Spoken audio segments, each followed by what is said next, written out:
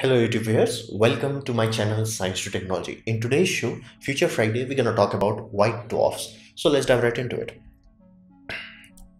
So what exactly is it? We are talking about a white small size star. That's why it's white dwarf. It's white and it's very small.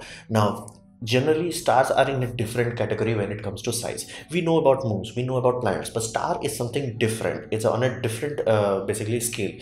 Same way you measure small things like let's say cloth in meters and all that jazz. You don't measure planet on that kind of scale.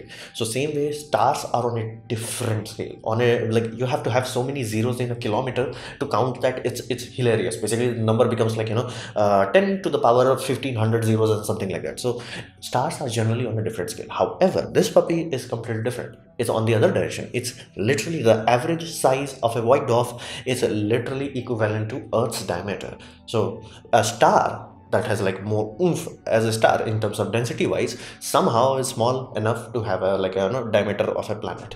So that's the interesting part about this. Now generally this is a death stage. Basically once a star dies, only then this becomes, because again fusion will not allow something this small to happen. So red dwarfs and yellow dwarfs, basically not the big ones, because everything about a star is controlled by its mass.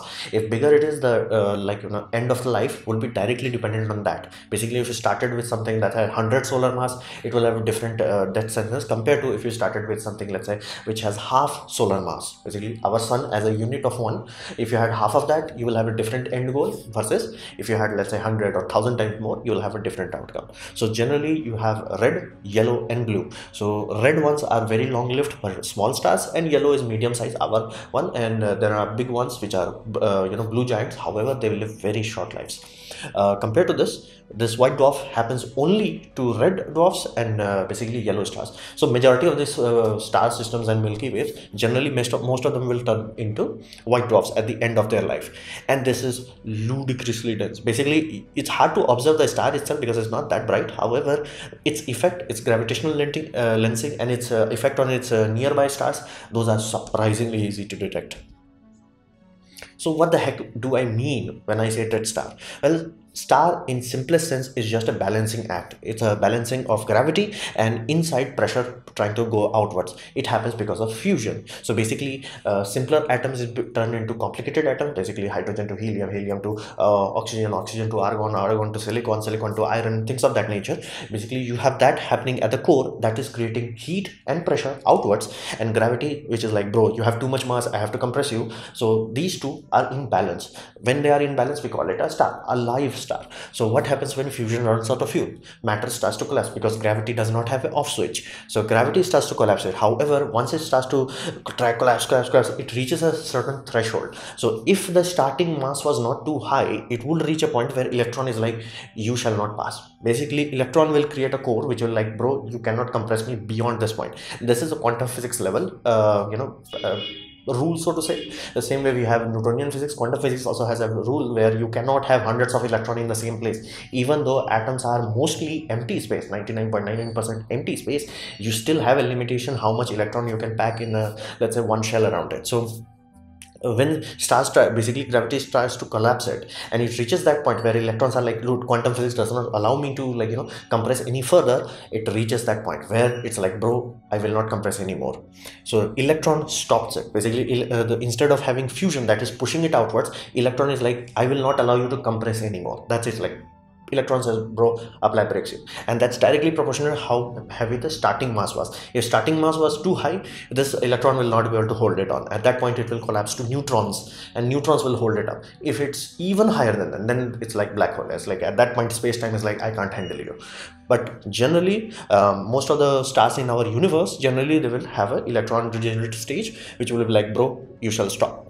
Now this is generally classified as degenerate gaseous state is achieved. Now this state is a very stable state because nothing active is happening. It's just like gravity is a constant force, electron force outwards, it's also basically a stable force. It's not changing. There is no fusion, there is no fission, there is no reaction happening. It's just like matter's property starts to affect the basically size and volume and dimensions and all that. So it's very stable. So it's a death of a star. Active star dies and it turns into this because electrons are like, you shall not collapse any further than this point. So how do we find this tiny white object? Well, they are not very bright, but they have a very strong gravitational effect. What does that mean? That simply means even though they are not generating any new energy, because they are, again, fusion and all that jazz has stopped happening, they are surprisingly bright in X-ray, soft X-ray specifically, and extreme UV. So basically you take a electromagnetic spectrum and you go, like in our case, our star is super bright in infrared. Basically it's going yellow amounts of energy in infrared and a little bit of in X-ray and gamma rays, but it's like oomph is coming from infrared. This star, generally they are very easy to spot if you have an X-ray telescope and a hard extreme UV system and all that. So generally space-based telescope can see that. That's why we could not spot them very early on. But because they are found generally in binary star, it's not necessary, but many times we find them in binary star systems, basically two things orbiting each other. They are surprisingly, even though they are small, they have such a big gravitational pull. The big stars generally end up going redshift and blueshift. Basically stars are moving around, they are wobbling. We can detect it for planets. Imagine something that's as massive as a star rotating around it. So it's very easy to spot. Once we know what we are looking for, we are like, dude, Doppler shifts is so easy. It's like, yeah, this has white dwarf, this has white dwarf, because main star will be much brighter, it will literally overshadow it. However, the gravitational effect will not be hidden, so we can easily spot it. And that's why nowadays we are finding so many of them, because now we know how to look for it. We have better X-ray telescopes, we have better ultraviolet telescopes, we have better system to detect basically gravitational wobble, Doppler shift and all that jazz. So we can easily spot them. We went from not able to spot the nearest one, which is less than 10 light years away from us, to here. We are now spotting them, like, left and right, even though they are not bright, but at least they are a bit better than planets. So what happens when they die? So because, okay, star died, active process turned into a passive system, and then we reached a point. Now what happens? Well, gravity reached a point. Basically gravity tried to collapse it, but gravity is stuck. It's like, I cannot collapse you any further. There is a limit to that. I specified if it was much more massive in the beginning, it will collapse into neutron star, or if it was still more massive, it will collapse into black hole. So what defines that? Where is that line? That line is classified as Chandrasekhar limit, this gentleman, and the limit is surprisingly close to us. It's like 1.4 solar masses. What does that mean? That means if white dwarf begins as 1.4 solar masses, it will remain in that state indefinitely. It's like gravity cannot affect it anymore. But because many of the white dwarfs, they are in binary state, the big basically giant star is shedding material into it. So that means even though the original star could be very small, it went boom, still very small, and it created a basically white dwarf which is smaller than 1.4 solar masses. It's still safe, but here's the deal, because if material keep pouring in from outside, basically from nearby star, it can detonate again. Now detonation does not mean fusion. Detonation means supernova or hypernova if two of these puppies collide. So that's the 1.4 limit. So if it's a single star and it's below 1.4, it's gonna be like, yeah, I'm not gonna care, because gravity, while it's basically like immovable object and unstoppable force. It's literally like that, literally. So it will cool down because it does not have any active energy source, and all the energy that was there came from supernova, that big boom, and not to mention it was a star core, so it was hot and it's surrounded by vacuum. It's not gonna dump its energy, so it's gonna cool down very slowly, as in really slowly. And because of the core nature, it's a core, it's high density, it's hot, as in idiotically hot. So it will once it cools down, it reaches a phase which we call black dwarf. Basically at that point it will have same gravitational structure, but because there was nothing active happening and it has reached the cool down phase, it will just become black ball. That's it. It's not gonna be as big or as black as a black hole, but it's gonna be black. It's like black dwarf stage has been reached. So that's how this puppy ends.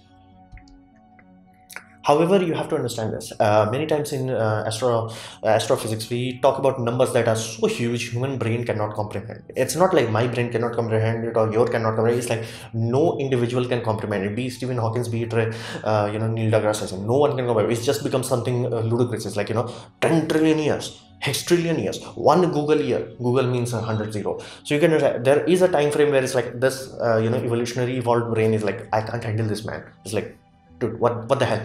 So this puppy that black dwarf phase, that's how long it takes. Basically, you take a white dwarf, it's like, okay, you got the white dwarf, it's below that limit where it can collapse into neutron star, everything is awesome, everything is stable. How long will it cool down? Yeah, that's in trillions of years, as in hundreds and trillions of years can pass before that. And not to mention that point, the quantum effect that is stopping electrons from going one place to another, it also has another quantum tunneling effect. So what would happen in that sort of scenario?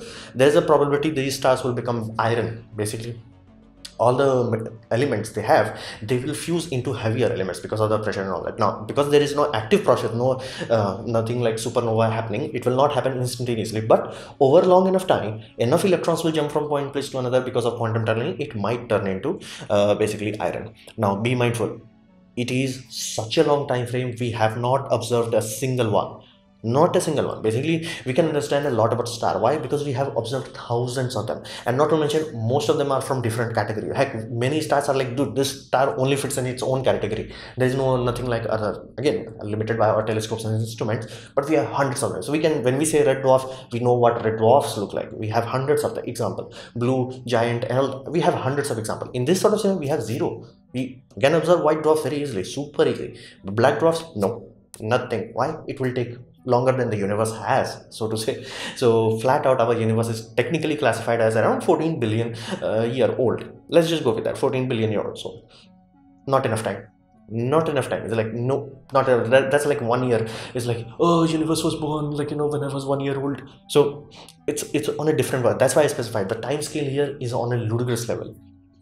However, the output, basically the energy that is radiating away, basically it's cooling down, that output will remain stable, and it's stable, calm, predictable. So basically, if this star, because of its core nature, it's ludicrously hot, and in the early years it would be very hot, but you can track it out on a graph and it will be very stable. Red dwarfs, which are like very small stars, but they are ludicrously violent. Basically, they have solar winds, explosions, flares, and all that jazz. This puppy is like silent. It's just like one heater block that is slowly fading its heat away. Nothing active happens on it. It's very stable. No coronal mass ejection. It's stable.